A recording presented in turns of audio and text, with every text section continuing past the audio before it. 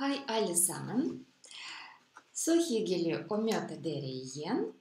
Vær så snill og sett pluss hvis dere hører meg godt og ser meg godt.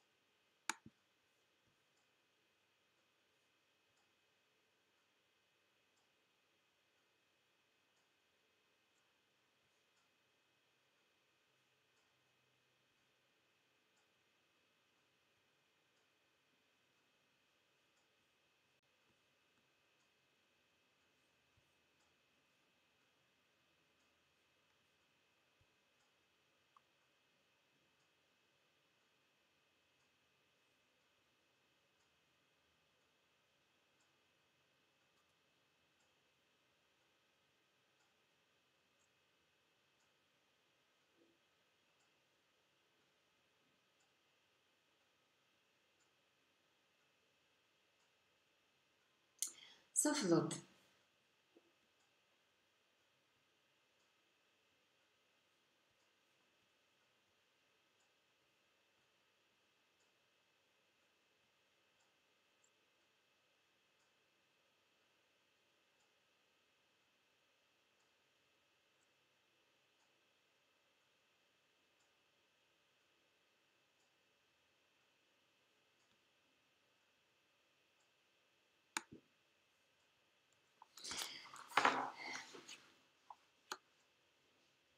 Jeg ser at dere mange kommer og skriver navn, by, hvor dere kommer fra, og så bra.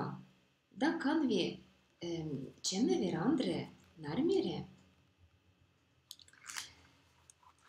Jeg vil si tusen takk til alle som maler bilder, etter undervisning, online-undervisning og videoene mine, og legger bildene ut på Facebook i gruppa Artkurs med Svetlana Rezvaya. Det hjelper meg å lage neste onsdagskurs. Jeg analyserer bildene og planlegger neste onsdagskurs slik at kurset blir nyttig for dere. Lys og skygge er veldig vanskelig. Alle forstår teoretisk dette temaet, men praktisk er vanskelig.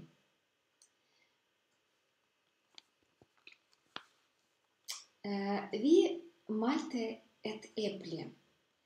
Ta merke til at vi ikke lager omrisse. Når du begynner med omrisse, slutter du å holde fokus på lys og skygge, som egentlig gir objektet formen. Glem ikke om slagskyggen. Vi skal repetere lys og skygge i dag. I kurset Rask skisse har vi brukt formdannende strek. I dag vi skal også bruke formdannende strøk, som gjengir formen på objektet. Vi lærte det tidligere i kurset, og vi fortsetter å jobbe med dette nyttige informasjonen. Det er grunnleggende kunnskap. Refleks oppstår ved at lyset treffer underlaget eller andre objekter i nærheten og reflekteres på objektet. Og det er også en veldig viktig del i skyggen. Ikke glem omdelene av skyggen og egenskyene og slagskyen. Ok.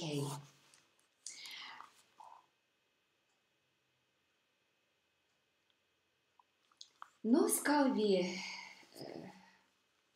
jobbe med stilleben, et eple og 2 klementiner. Dere har fått fotobilde som jeg laget først stilleben, og så fotograferte. Da kan vi se på bildet flere ganger og jobbe med den. For eksempel, hvis det er veldig vanskelig å huske om flere skygger, da kan vi lage slik bilde. Først printet jeg fotobildet, og så bare prøvde å tegne forskjellige deler av lys og skyggen på dette bildet.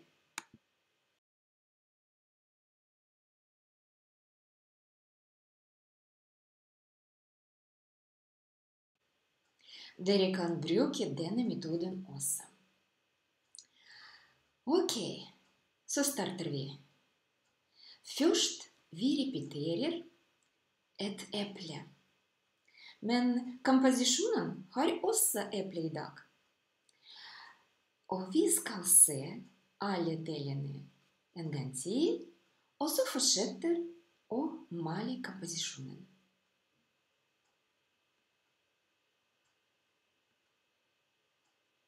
Vær så snill og sett pluss hvis dere skal høre mine kommentarer. Et eple og 2 klementiner. Jeg har lerretet 50 ganger 40 cm, oljefarger, lys kadmium rødt, lys kadmium gult, ftala blått, brent umbra, titan hvitt og linolje. Jeg tar en spiseskje av titan hvitt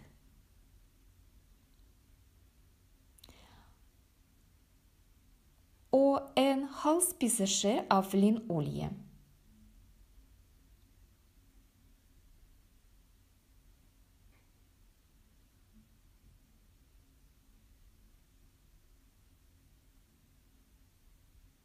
En halv spiseskje av linolje.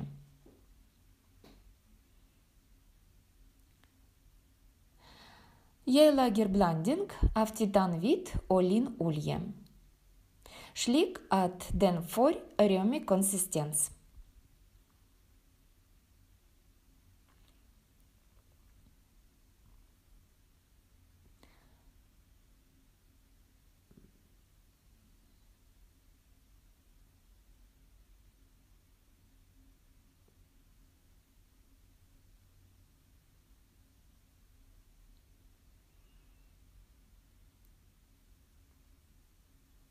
Nå kan jeg tilsette ulike farger og blande alt sammen.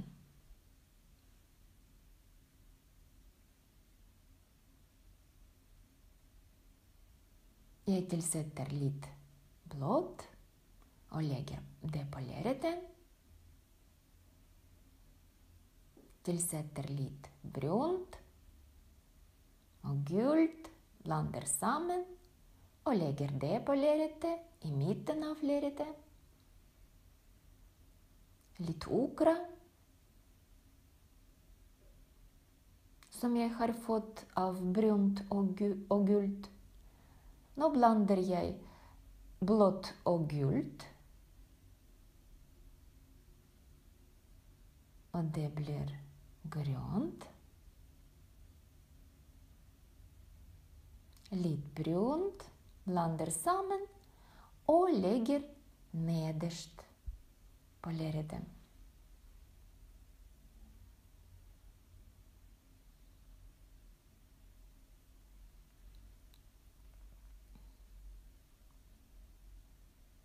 I midten av lerretet legger jeg mer brun blanding.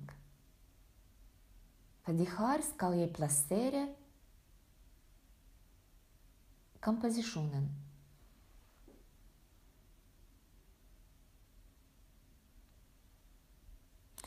Jeg stryker denne blandingen over hele lerretet ved hjelp av en bred pensel.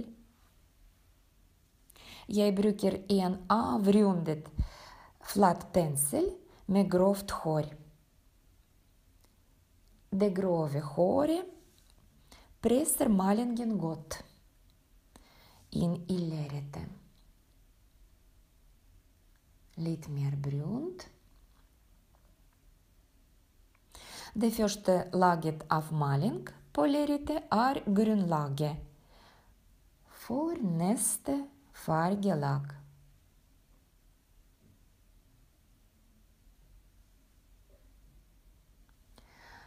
Jeg tar en lang palettkniv for å fordele blandingen over lerretet.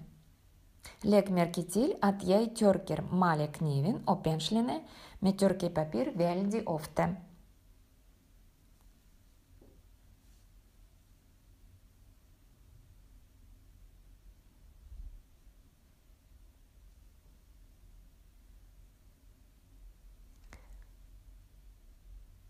Bruk tørkepapir for å rense kniven. Jeg presser malingen inn i lerretet og tar bort overflødig maling. Litt oransje farge for å lage klementinastemning.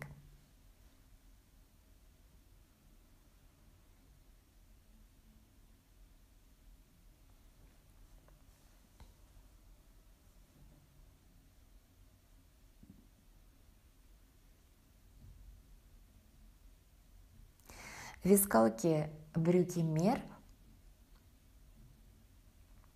linolje. Linolje er det allerede nok av på lerretet, og fargene vil feste godt.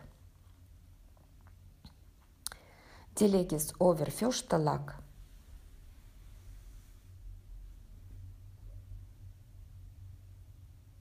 Vi har laget grunnlag. Nå planlegger jeg skissen og komposisjonen.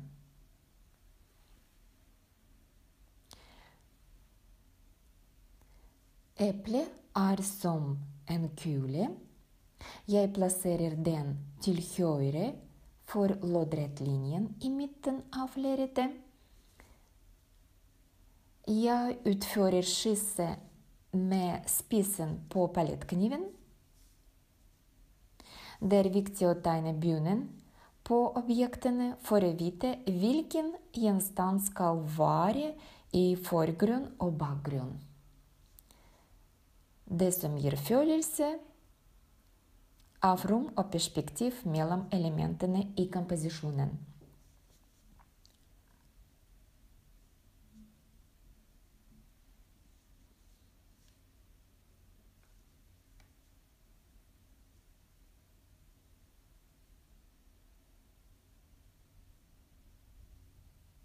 Eple.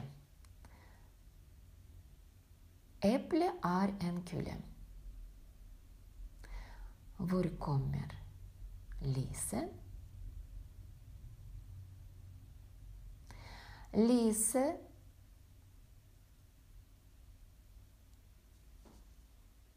kommer fra venstre side. En lyskilde står til venstre.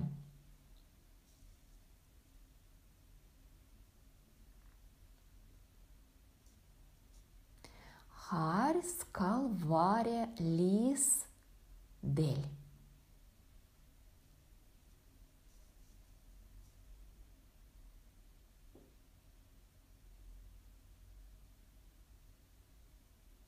Og der skyggedel.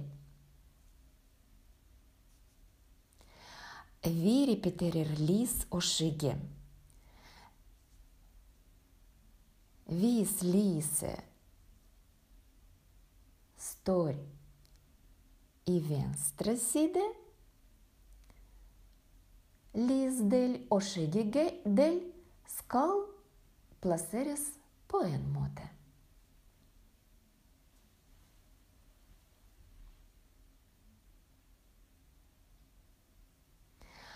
En annen variant.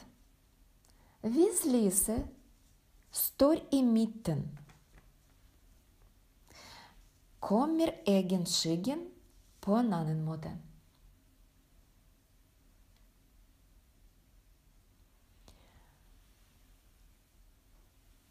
Kule har grunnformen sirkel, og alle lys- og skyggedeler går på sirkelformen. Nå kommer vi tilbake. Sola kommer fra venstre side.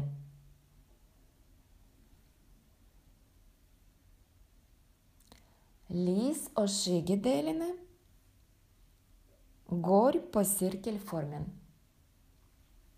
Den mørkeste delen av skygge, lys, skyggen.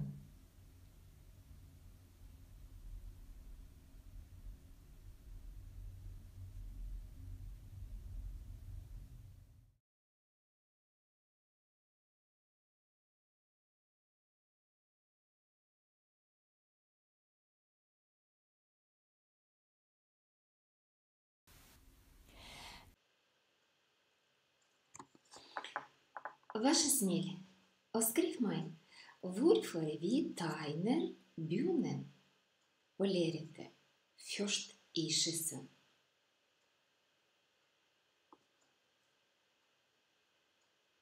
Det viktig å tegne bunnen av gjenstandene i komposisjonen?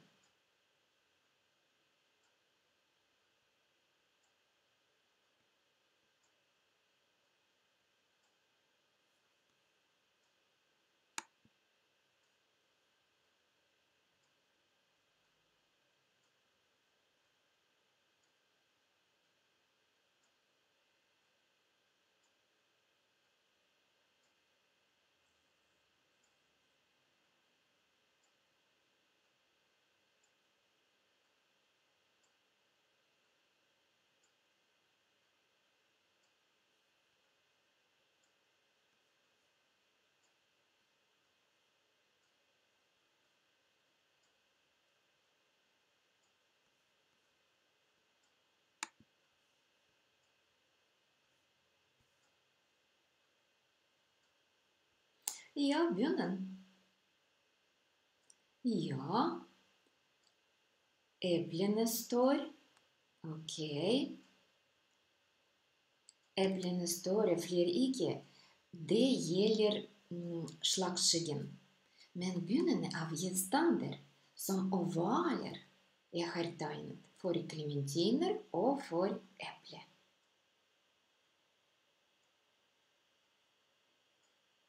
Ok, spørsmål. Det viktig å tegne bunnene i skissen først vi begynner å male bildet?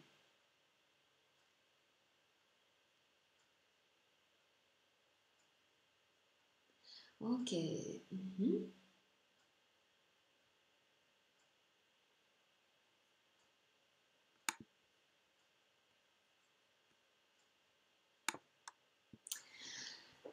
Hvis det bunnen, så må det vel ha noe med hvordan objektet plassert. Ok, ja, riktig. Da får man en forståelse for hvordan formen fungerer i lys. Hvordan formen fungerer i lys? Ja, hvis det gjelder vi kan snakke om geometrisk eller luftperspektiv. Da kan vi si ja. Men først og fremst, for gjenstandene kunne ikke kollidere sammen. Ellers det blir ikke pent bilde. Det blir laget uriktig, uprofesjonell. Og det veldig viktig å lage først bunnen som ovaler. Ok, spørsmål. det viktig å begynne å male med fingrene? Hva mener dere? Kanskje det bra å begynne med pensel?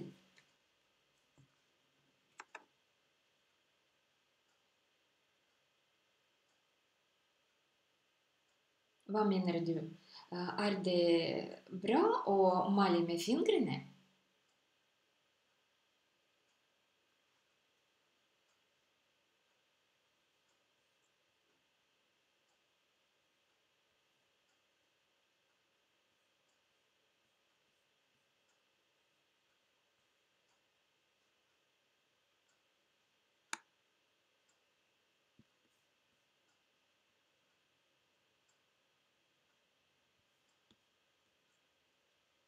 Det vanskelig spørsmål?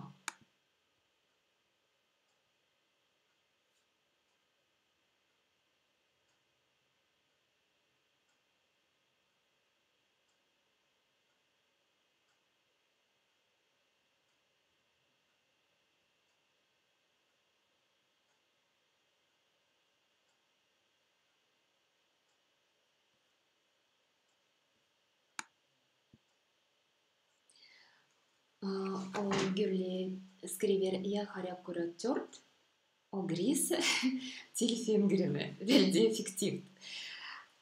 Male med fingrene greit. Mer kontroll. Men først og fremst, jeg vil at dere prøver å forstå struktur på lerretet. Når dere holder appelsin eller klementin, og dere kan også se og røre og peke på, og det lys, og det høylys, og det skyggedelen, og det den mørkeste delen av skyggen, og det refleks. Etterpå, vi skal male med fingrene, og dere skal lage de samme sirklene. Lys, skygge, og da skal vi, etterpå skal dere male bilder med alle delene av lys og skygge, og bildene blir veldig fine. Ok, nå skal vi fortsette med maling.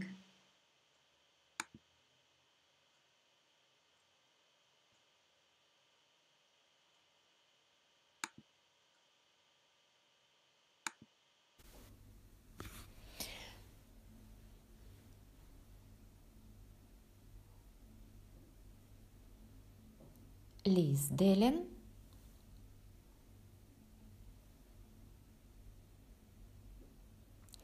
jeg blander gult, blått og brunt sammen, og legger blandingen på skyggedelen.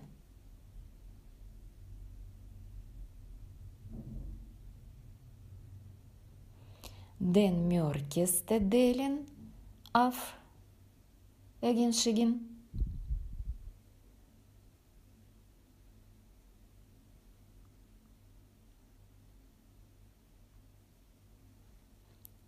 På formen, strøk på formen,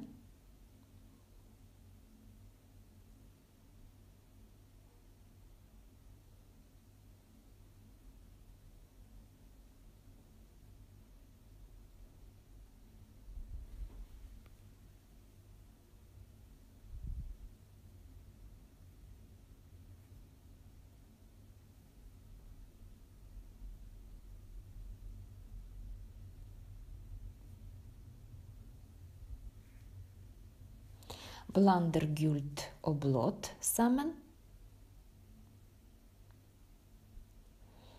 Det kommer grønt, og legger den blandingen på halvskygge.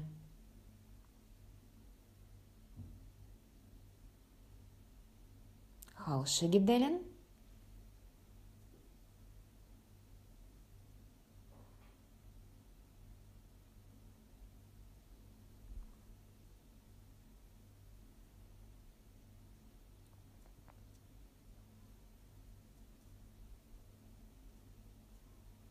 Jeg jobber med fingrene. Lager strøk som gjengir formen på objektet.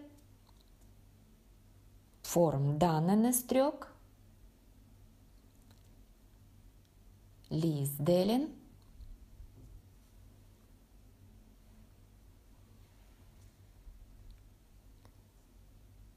Blander gult og hvitt. Og lager overgang fra lys til halvskygge.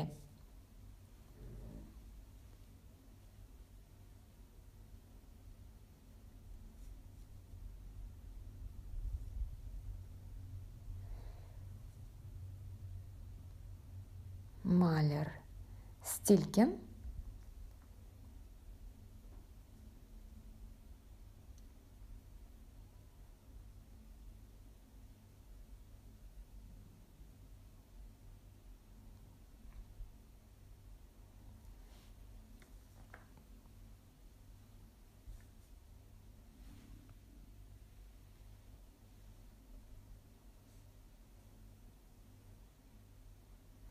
Prøv å jobbe med fingrene og palettkniv i ulike retninger.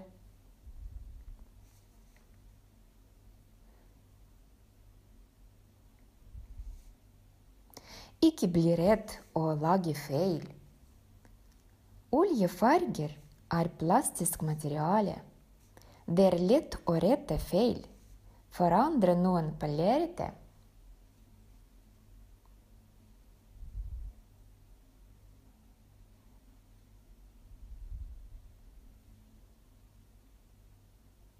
For eksempel, jeg ser på eple på avstand, og ser på fotobildet, og vil flytte stilken.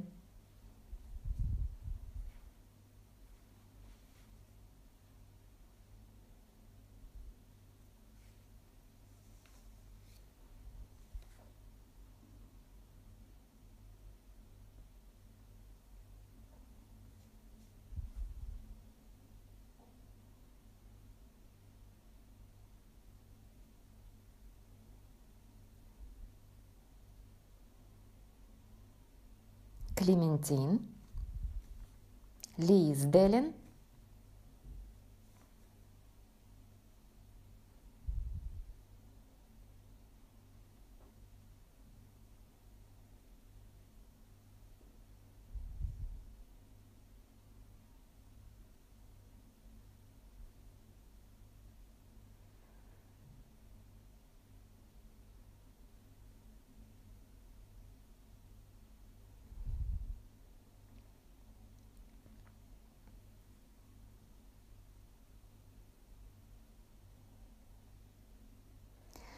jeg blander gult og rødt sammen.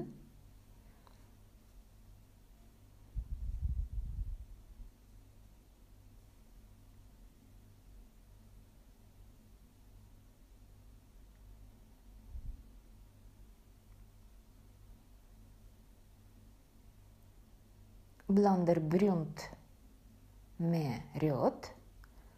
Og legger den blandingen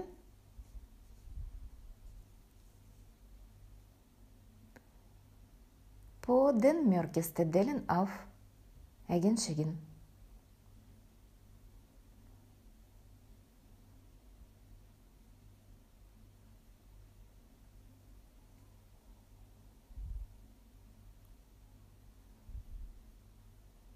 Halvskyggen, oransje farge. Det er blandingen av gult og rødt.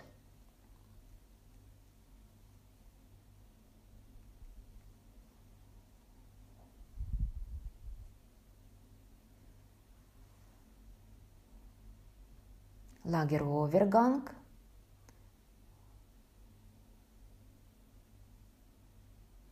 Jeg ser på fotobildet og ser at klementin har en grønn flekk, og setter den på lerretet.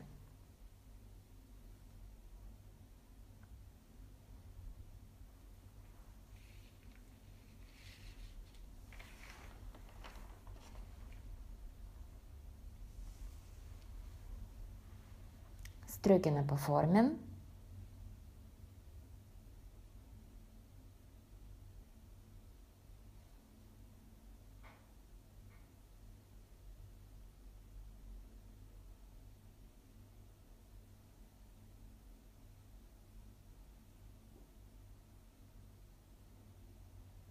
Siste del av øyenskygge refleks. Refleks kommer fra eple. Jeg maler grønn refleks på klementinen.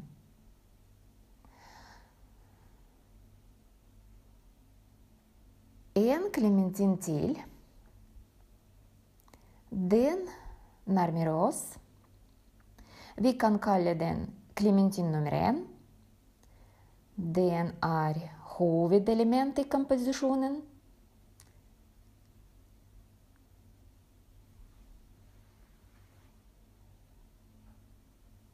Renser med kluten.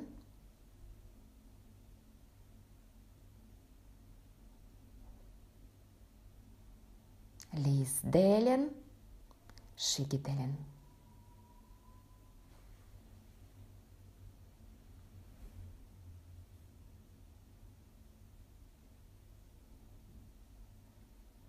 Blander brunt og rødt og legger på den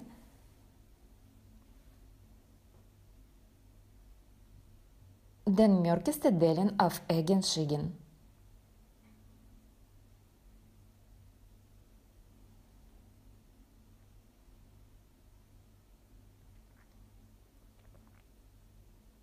Halsskyggen.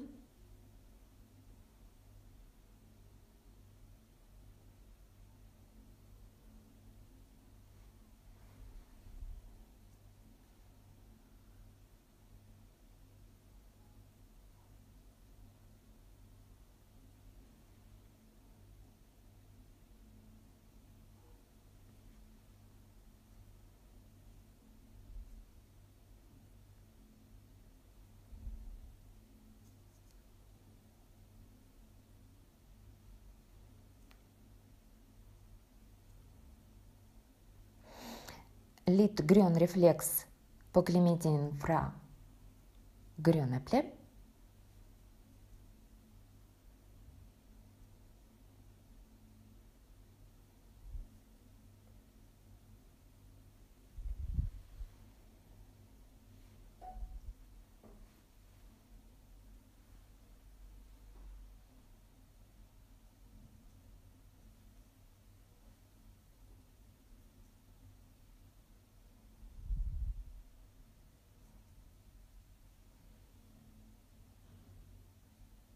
Jeg renser plass på lerretet.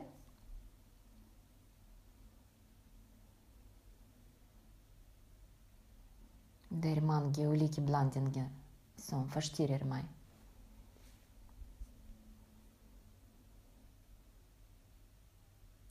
Halsskyggen.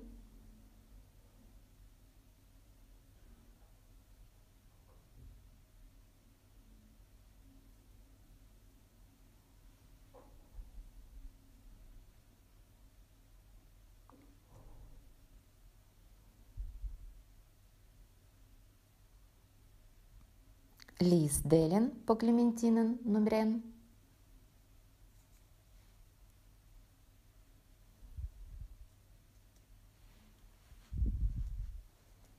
Strøkene på formen.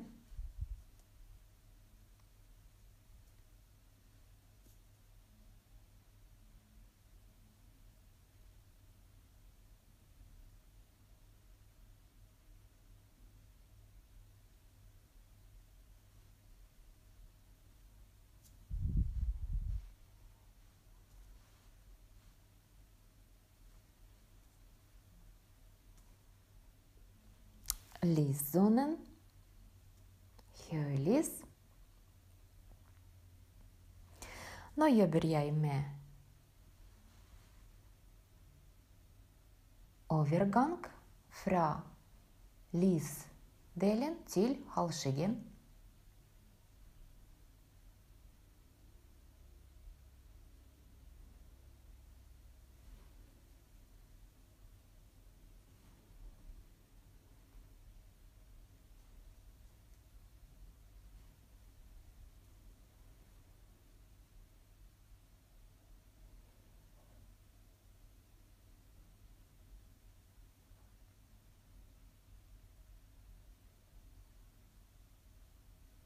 Nå jobber jeg med eple, lyszonen, gult og grønt, blander sammen.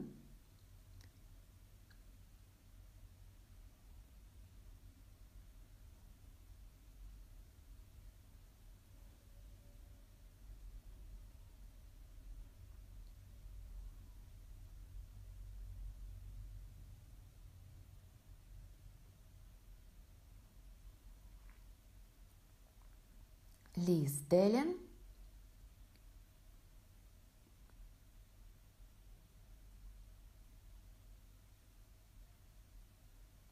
lager overgang til halvskyggen,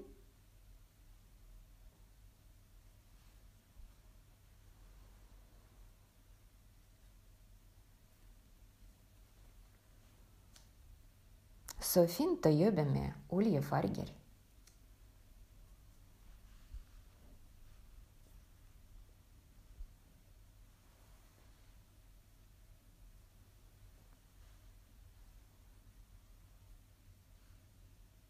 Høylys.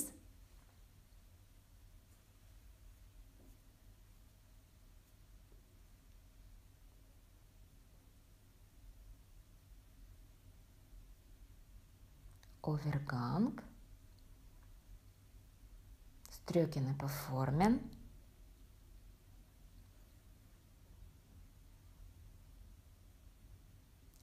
Litt brunt og gult.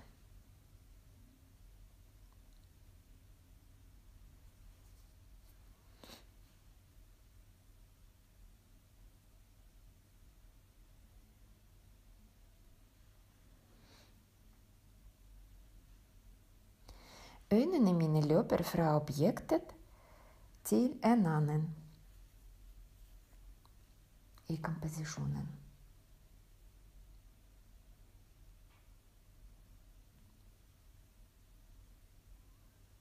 Ser på fotobildet og lager blanding og legger den på lerretet.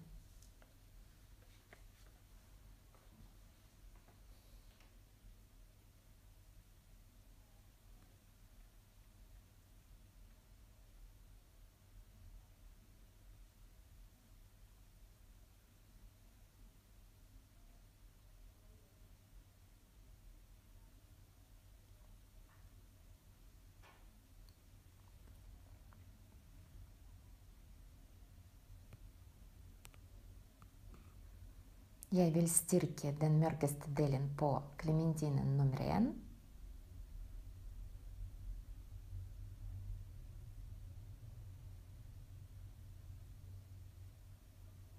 Blandingen av brunt og rødt.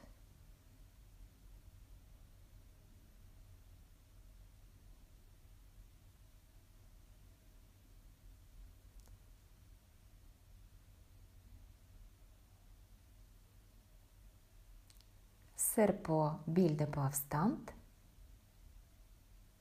Ser på fotobildet.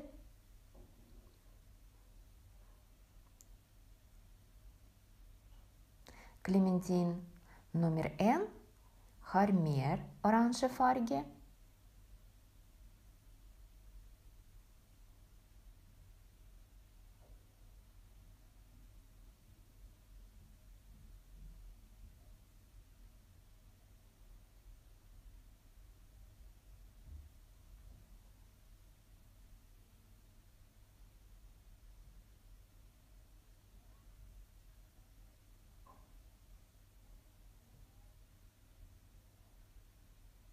Halvskyggen.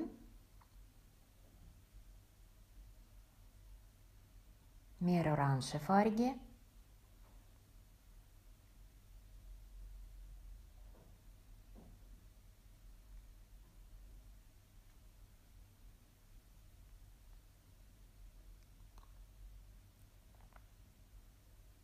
Jeg sammenligner lys og skyggen på ulike objekter i komposisjonen.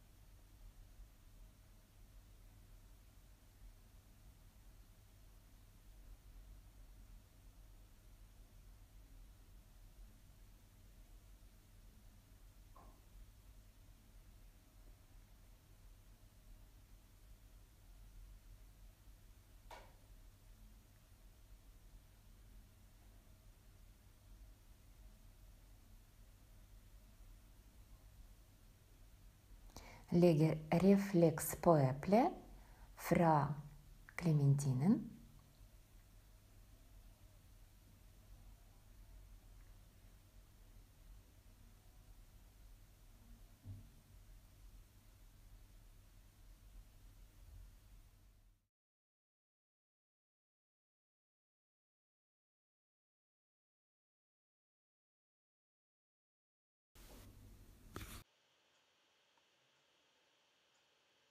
Klarte dere med den delen av undervisningen?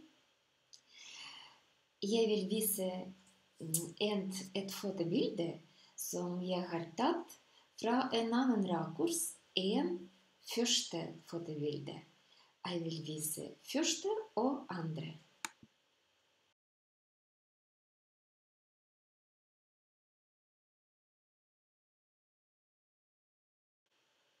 Dere har sett at alle elementene i komposisjoner har avstand eller rom, og derfor det er veldig viktig å skissere byen av gjenstanden i komposisjonen. Ok, så fortsetter vi å male.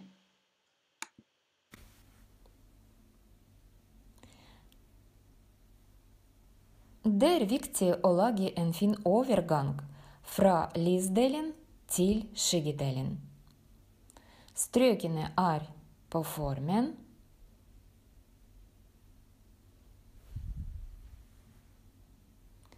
Dere kan se alle delene lys og skygge på elementene av komposisjonen.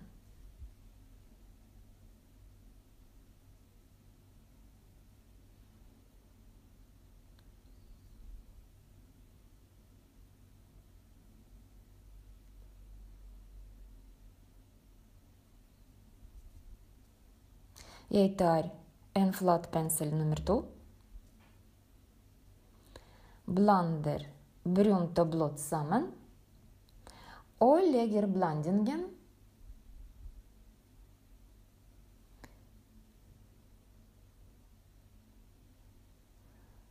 på slagskyggen plass. Under klementinen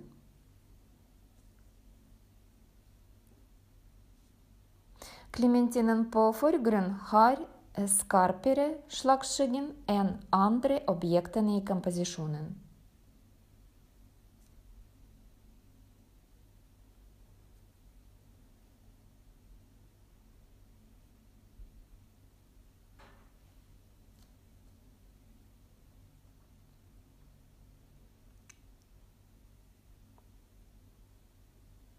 Under eple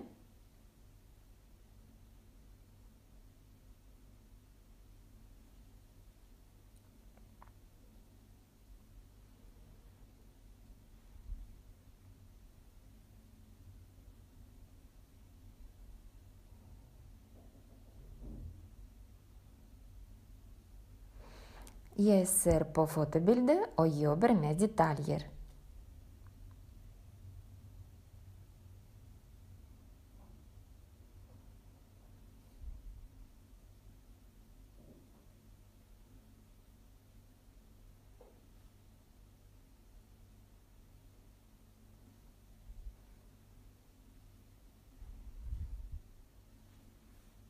Slagskyggen.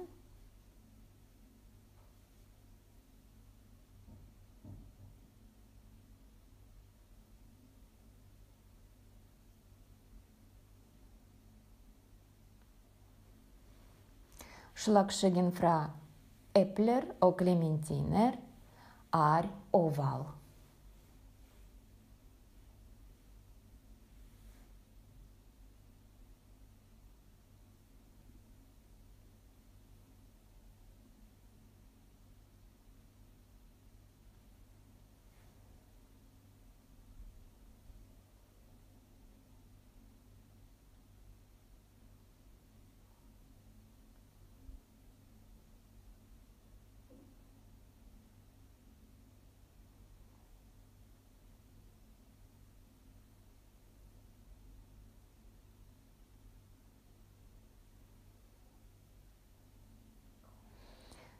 Slagskyggen har også den mørkeste delen av skyggen som øyenskyggen.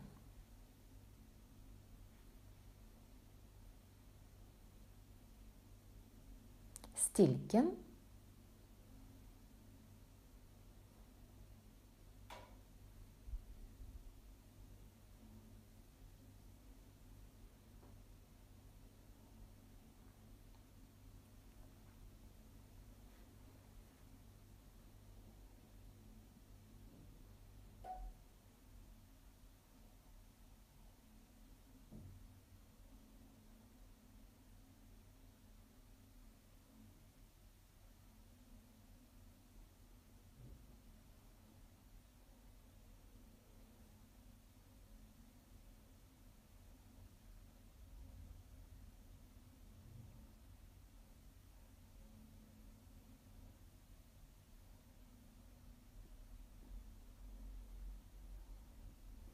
Jeg maler med fingrene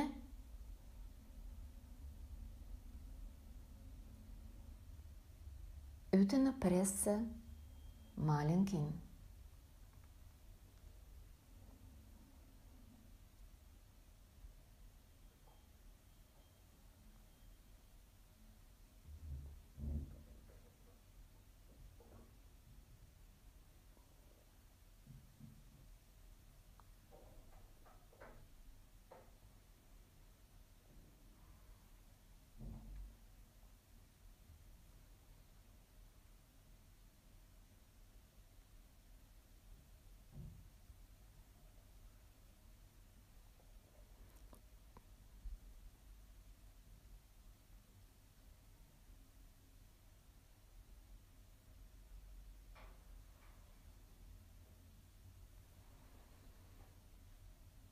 Refleks på bordet fra klementiner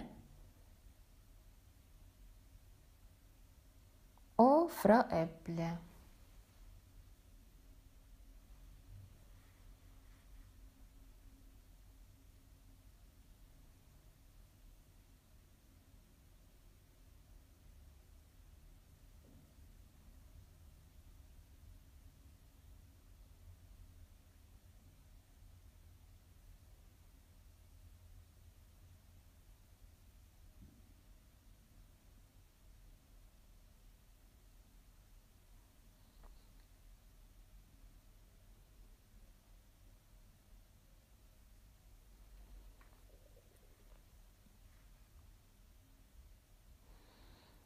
Lager horisontlinjen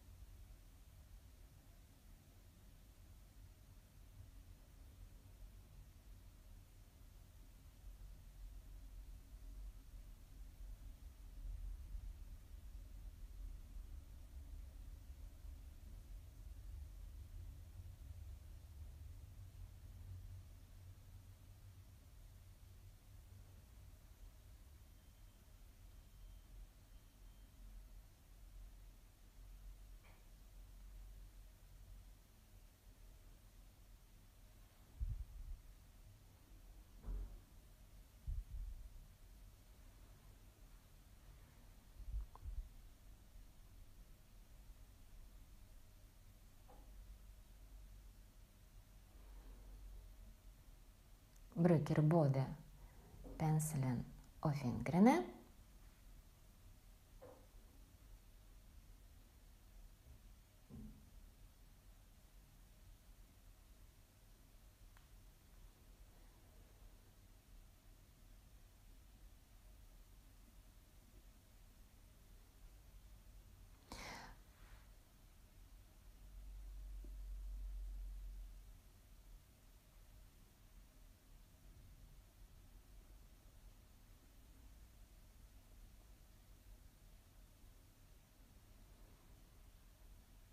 Slagskyggen fra eple og klementinene er oval.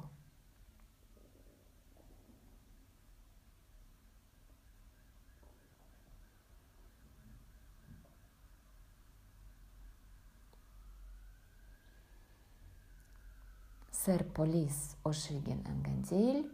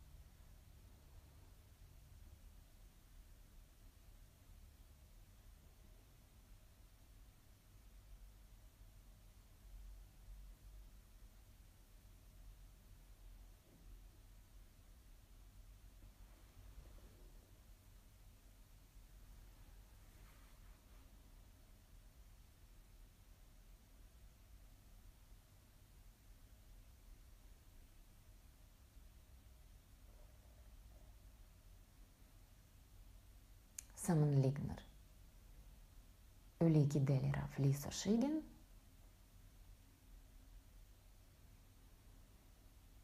Høylys på klementin, på klementinen nummer 1.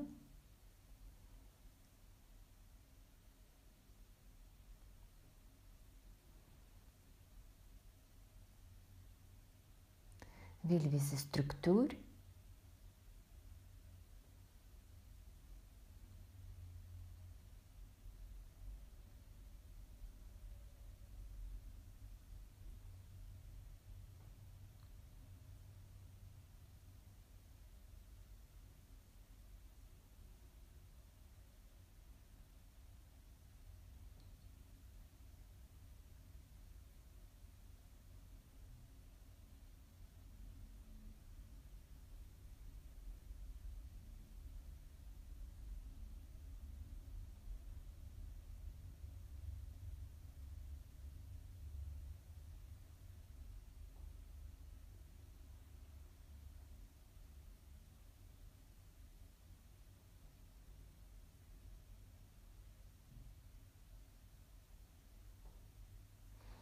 Høylys på eple.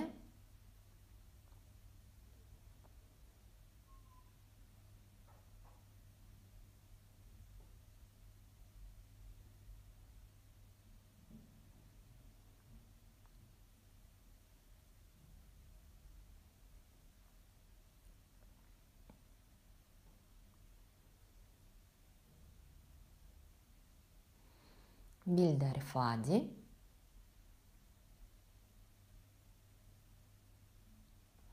Fotograferer bildet og sender maleriet ut på Facebook i gruppa Artkurs med Svetlana Rezvaya.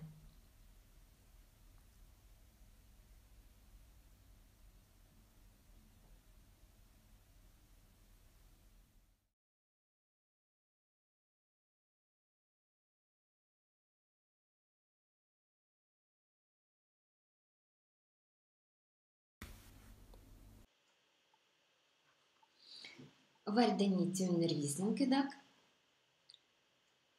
Har dere fått nyttig kunnskap?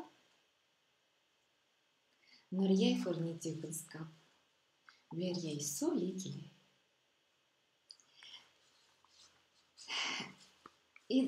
Nå vil jeg prate litt om hvordan du kan lære å male bilder etter video eller etter videoundervisning. Først kan du male de samme komposisjoner, motiver som jeg har malt på timen. Og gjør alt det samme. Her trener ikke kreativitet på den del av læring. Dere må studere nøyaktig teoretiske og praktiske kunnskap. Og så kan repetere med hjemmeoppgaver. Dere kan se hjemmeoppgaver på min website maleriaarena.com, eller dere kan ta motiv som dere vil, fotobilder fra nett. Hjemmeoppgave som dere får i dag,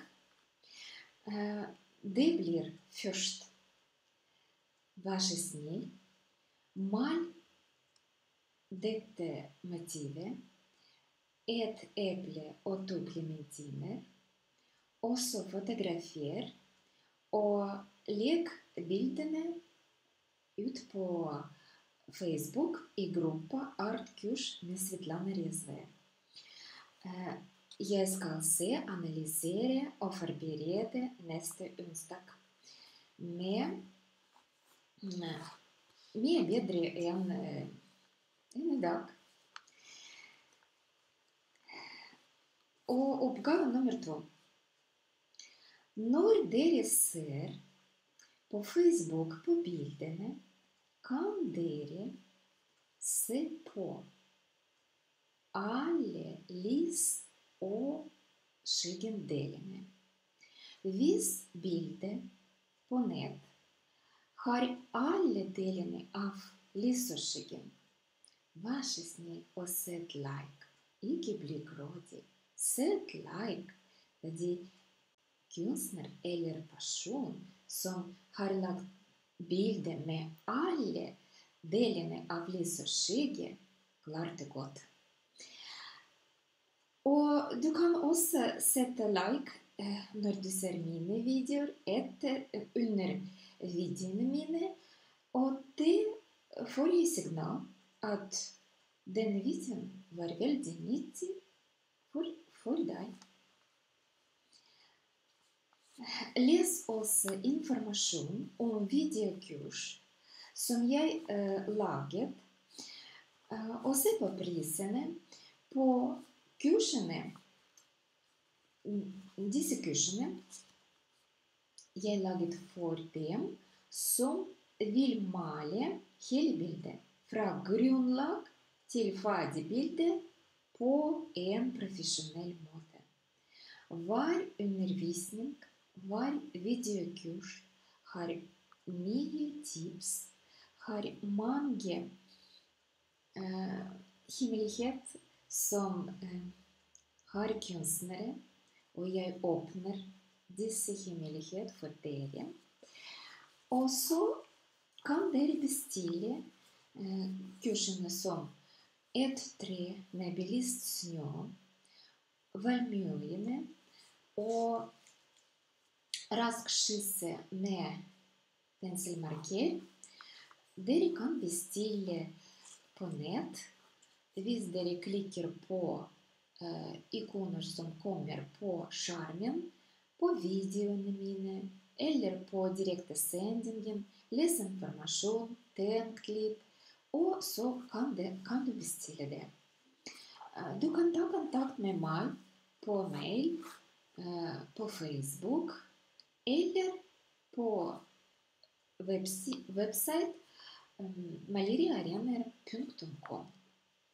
Du kan abonnere min kanal på YouTube og få raskt alle mine nye videoene.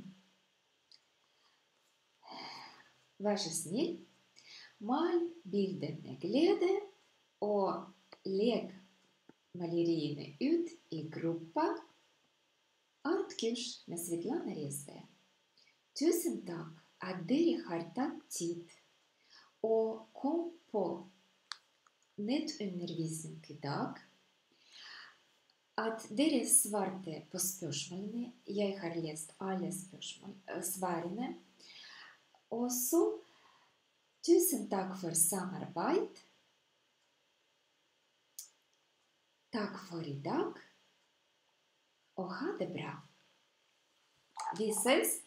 neste onsdag.